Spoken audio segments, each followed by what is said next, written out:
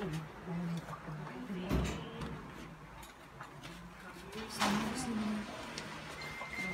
sama.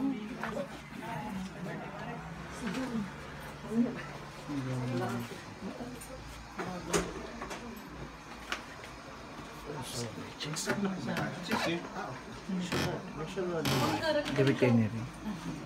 Kumitin ka. Ano? Kumitin ka. Kilala mo po ako. Ako po si Father Rusty Dizon, isa pong Salisanong pare na nag-aaral po dito sa Universitas Ateneo Salesiano, diyan po sa sa may Vimercati, no. Ako po ay in charge din ng yes po.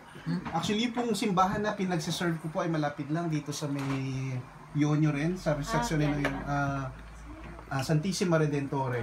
So malapit lang ko dito. So tinawagan po ako ni Ate Jenny, kaya mo kung kilala niyo, kaibigan po ni Kuya William.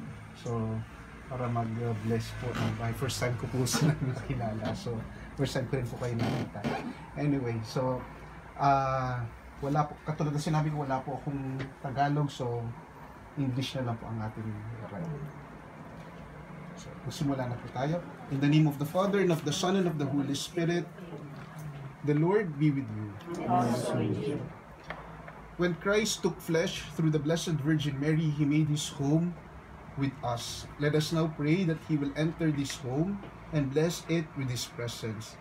May He always be here among you. May He nurture your love for each other, share in your joys, comfort you in your sorrows.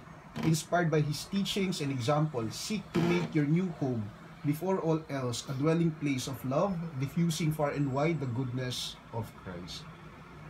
Brothers and sisters, listen to the words of the Holy Gospel according to St. Luke. The Lord said to the 72, "Into whatever house you enter, first say, 'Peace to this household.' If a peaceful person lives there, your peace will rest on him. But if not, it will return to you. Stay in the same house and eat and drink what is offered to you, for the laborer deserves his payment. Do not move about from one house to another. Whatever town you enter and they welcome you, eat what is set before you. Cure the sick in it and say to them, 'The kingdom of God is at hand for you.'" The Gospel of the Lord. Praise to you, Lord Jesus Christ. Kaunting ano lang po, pagpapaliwanag. Kadalasan po ang mga Pilipino pagka lumilipat ng bahay ay nagpapabindisyon ng bahay. Hindi ko alam kung anong dahilan nila. Siguro ang unang dahilan ay para matanggal yung mga masasamang espiritu, mga masasamang elemento. So, isa po yun sa mga dahilan nila. Pero meron pa pong mas malalim at mas magandang dahilan bakit tayo nagbibindisyon ng bahay. Alam niyo po, ang bahay, pag sinabing bahay, ito po yung structure, no? Yun po yun, yung house na sinasabi, haligi. Pero sa Pilipino, may dalawa pang salita pagdating sa sinasabing bahay, no? Tirahan at saka tahanan. Malaki pong pagkakaiba ng dalawa. Pag sinabing tirahan, pupunta ka sa bahay, matutulog ka, okay? Pagkatapos, aalis ka na. Maraming mga tao ganun ang tingin nila sa kanilang bahay, tirahan lang, no? So pupunta sa bahay, matutulog, kakain, aalis na. So ganun po ang treatment nila sa bahay nila. Pero mas maganda kapag ang bahay natin ay ituturing nating tahanan. Ang tahanan ay nanggaling sa salitang tahan. Yung pong kapag ang isang sanggol umiiyak, di ba, pinapatahan natin. Pero paano natin pinapatahan ng sanggol? Kailangan iyayakap, kailangan hinihimas, o kailangan nararamdaman ng sanggol yung pagmamahal. Kaya ang tahanan ay kailangan mayroong pag-aaruga, mayroong pagmamahalan. Kapag ang tirahan, ay kapag ang bahay ay walang pagmamahal, tirahan lang siya. Pero kapag ang bahay ay mayroong pagmamahalan, ito po ay magiging tahanan. Kaya nga, ito pong pagbabasbas natin dito ay hindi lamang pagpapatanggal ng masamang espiritu. Hinihingi natin ang grasya ng Diyos na manatili siya dito para ang ating bahay ay mapuno ng Diyos, mapuno ng Espiritu Santo, mapuno ng pagmamahal para ang bahay ay maging tahanan. Kaya kapag ang bahay ay hindi nagkakasundo, nag-aaway na, so wala ang Diyos doon, no? Kaya panatiliin natin ang Diyos na manatili sa ating bahay, sa ating tahanan para mayroong pagmamahal. sa pamamagitan ng pagmamalasakit, pagmamahalan ng bawat isa.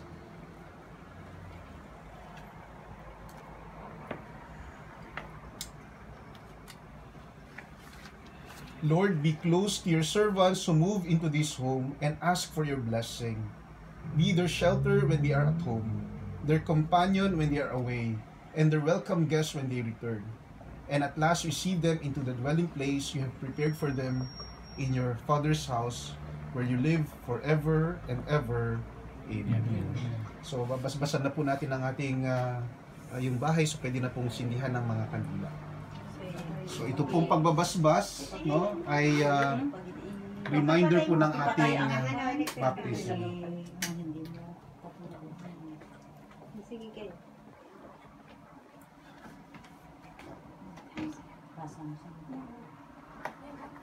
Dalawa pong simbolo ang meron ngayon sa pagbabasbas. No? Una, yung tubig na nagsumisimbolo ng ating binyag. Pangalawa ay ang mga kandila na may ilaw na magsisilbing liwanag sa ating tahanan. Ama namin, sumasalangit ka. Sambahin ang ngalan mo. Sa amin ang kaharian mo. Sundin ang loob mo dito sa lupa para ng sa langit. Bigyan mo po kami ngayon ng aming kakanin sa araw-araw at patawarin mo kami sa aming mga sala gaya ng pagpapatawad namin sa nagkakasala sa amin. At huwag mo kaming ipahintulog sa puso. Amen. Sa iyo kwarto daw. Wala ka tang di kwarto daw. Kahit sa Teres, Ngayon at kami mamamatay. Aba Maria, napupuno ka ng grasya, Panginoong Diyos ay sumasa iyo.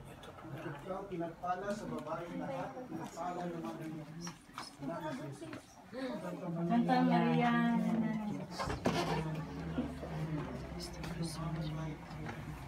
Aba Maria, napupuno ka ng grasya, Panginoong Diyos ay sumasa iyo.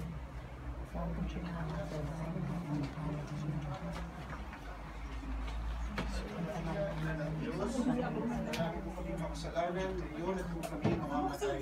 Amen. Aba Maria, napupuno ka ng grasya, Panginoong Diyos ay sumasa iyo. Balik na. At ikaw pinagpala sa babae lahat. Tapos na. Thank you po. Thank you po. Patay na sa habon. Santa Maria, Ina ng Diyos, ipanalangin mo kaming makasalanan, ngayon at kung kami mamamatay. Amen. Aba Maria, napupuno ka ng grasya, Panginoong Diyos ay sumasa iyo. Bukod kang pinagpala sa babaeng lahat, at pinagpala naman ng iyong anak na si Jesus. Santa Maria, Ina ng Diyos, panalangin mo kaming makasalanan, ngayon at kung kami mamamatay. Amen. Papuri sa Ama at sa Anak at sa Espiritu Santo. Sa para ng sa unang ngayon, magpakailanman at magpasawalang hanggan. Kamusta? May the peace of Christ rule in our hearts, and may the word of Christ in all its richness dwell in us, so that whatever we do in word and in work, we will do in the name of the Lord. Amen. The Lord be with you. And also with you. And may Almighty God bless you all and your loved ones, the Father, and the Son, and the Holy Spirit. Amen. Amen. Let us thank the Lord. Thanks be to God. Thanks be to God. Thank you po. Thank you, Father. Pwede na po patay na. Happy birthday! Glory po!